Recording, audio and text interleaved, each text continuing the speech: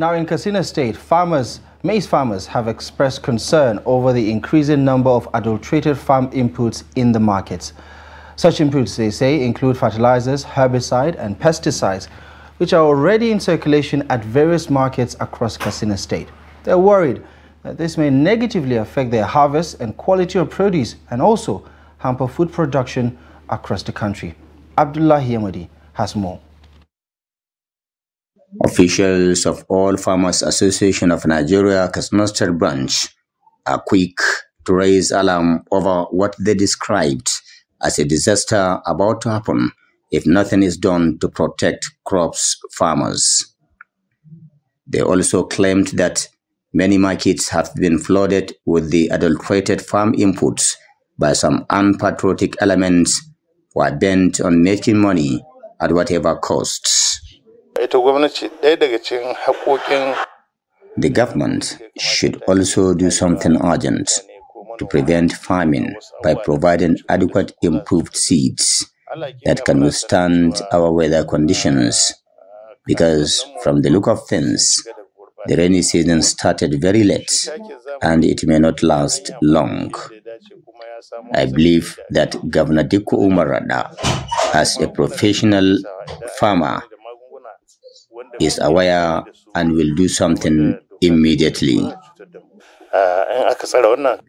Speaking on the sidelines of maize scarcity and its soaring price, poultry farmers blamed years of incessant bandits' attacks on farming communities in the country.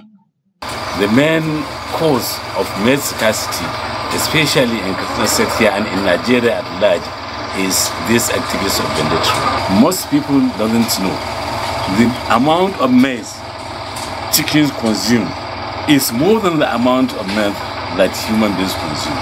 Yes, of course, the government from time to time do assist us, do help us with some allocation, but that allocation that are given us, I'm telling you, is not enough.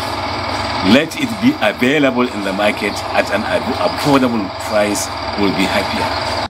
Stakeholders are also afraid that the scarcity and price hike may persist in the coming years if nothing is done to stop adulteration of inputs and the incessant bandits' attacks on farming communities. Already, the price of maize in KATSINA has hit 38 to 40,000 naira per bag, and economists say the price may keep increasing in the coming weeks, especially with the impact of climate change, which has already dealt a blow on annual yields.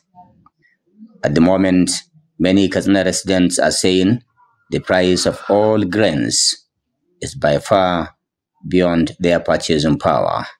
It's increasing on a daily basis. Even the removal of oil subsidy is the major factor.